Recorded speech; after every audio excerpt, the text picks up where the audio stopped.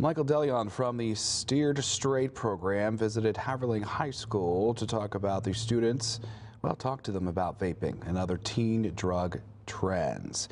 He's a well-known speaker that travels our country giving these presentations. He also has created multiple documentaries throughout his career focusing on the dangers of drugs and alcohol being used by teens. There were over 700 students at the presentation taking in all of those useful tips he had to offer.